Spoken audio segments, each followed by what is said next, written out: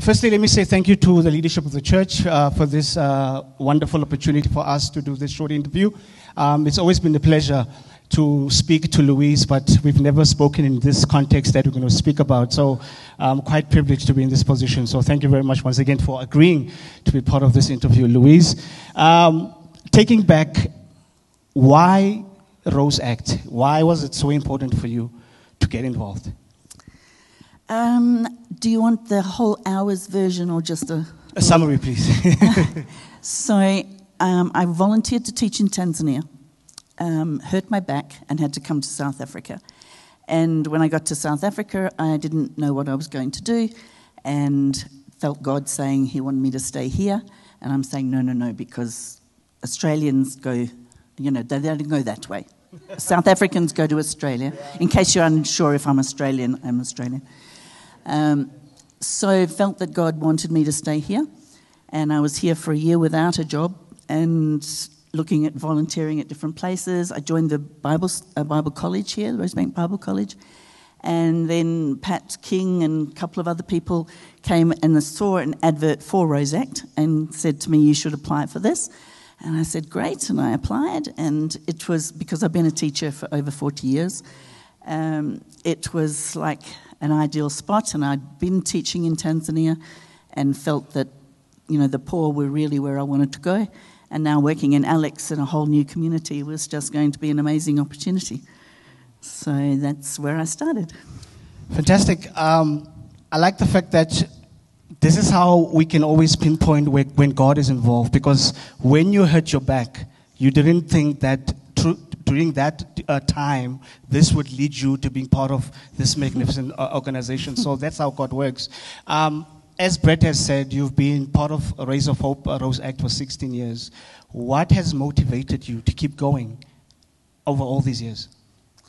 I would say relationships. Relationships with people in Alex, primarily, with the children.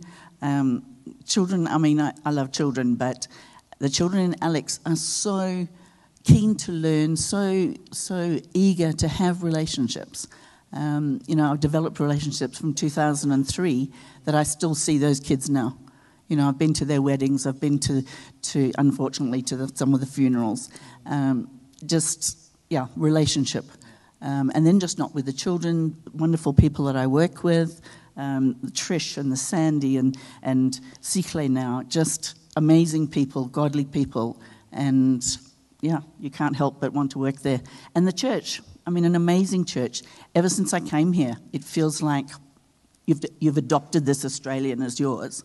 And Rose Act has been yours as well. So when I look around and I think, there's not that many people that I can't see that haven't been part of Rose Act in some way. It's been amazing.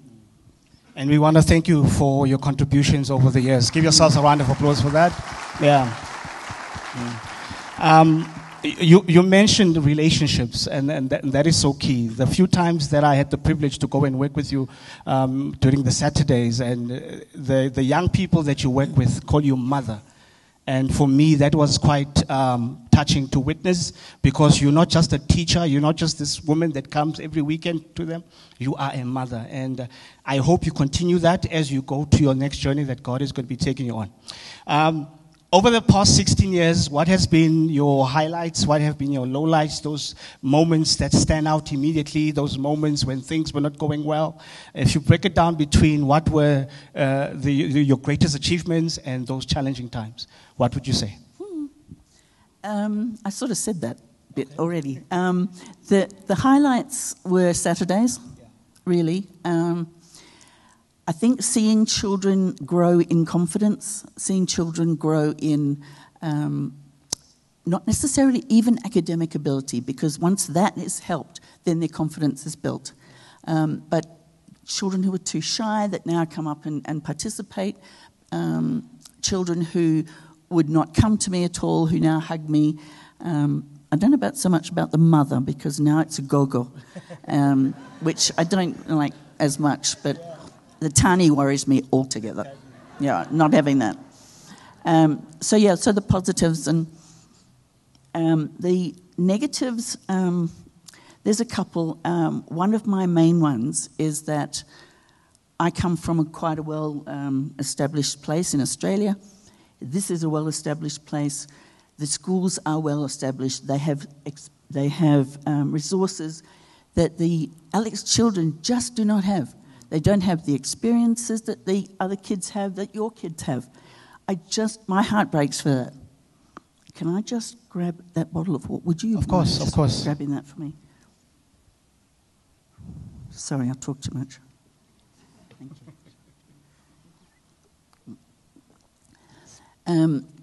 you. So the downside for me is seeing that. There's no playgrounds at the schools. The schools have 70, 60 kids in a classroom. They're packed like sardines. The teachers don't have a chance to get to know kids' names. I was like that in Tanzania. 70 children in a class. And, it was heartbreaking. And then we expect these children to finish their matric and to compete with all of the people that have had all the experiences in ex-Mulsi schools. They can't. It's comparing, apples and oranges. It's not fair on them. And yet so many of them really take it on board, and they just perform so well. And I think Rosact has been an amazing platform for a lot of those students who would go the extra mile. I went and visited one child in matric, and there's 5 people living in one shack, all sleeping on the one bed, and she had to study outside on a rock. So she did her homework outside in matric, and she passed, and she did well, and I think those are the exciting things for me. But to feel like they have to do that, that's not fair, and I know I saw that in Tanzania, but I didn't expect to see it here. So I really hope that improves here. And the last question is, what does the future hold for Louise? It's kind of a bittersweet one. I'm very sad to be leaving, although I've had a year of goodbyes. So I've known at the beginning of the year I've been leaving, so I've been able to say this is my last holiday club, this is my last camp. And that's helped me sort of not get to the end of the year and collapse in a heap. And I'm realising God has other plans now, that this is an end of a season. And we've got a lovely person to take over from me that I've got confidence in and will take Rosact in good places. And then for me, I've got to go back to Australia. I can't afford to keep living here. And I always thought that I would live here till I die. So unless I die in in December, then it's not going to happen. But so I'll go back to Australia. I'm hoping to work with Aboriginal children there. And I never could have done that if I hadn't come and worked here. Because of the experience I've had here, of what I've learnt here, of the support I've had here, I can go back and make a difference there. It's how I feel. Amen. One more time, let's give a round of applause.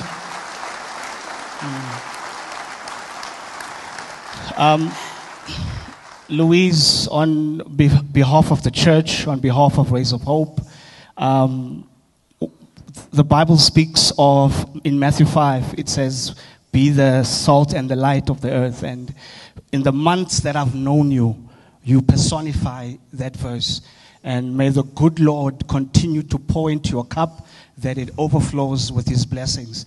May he set you on fire so that whoever comes to you may see the love of Christ that burns within you. So we love you. We appreciate you. You have raised the bar. Now it is up to us and those that will come after you to raise the bar to the standard. You have touched many lives. You have touched my life personally in the 7 months that I've known you. You are an incredible, incredible person. You personify the Christ-like image that Christ speaks of. So once again, thank you. One more time, let's put our hands together for Louise. Thank you so much, Louise. You've been great.